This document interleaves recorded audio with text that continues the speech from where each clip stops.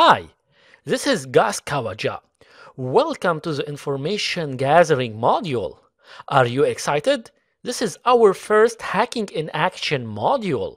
Gathering information is the first step when conducting a penetration test. You will dedicate up to 60% or maybe more of the overall work effort by gathering information about your client. This step is also called a reconnaissance phase.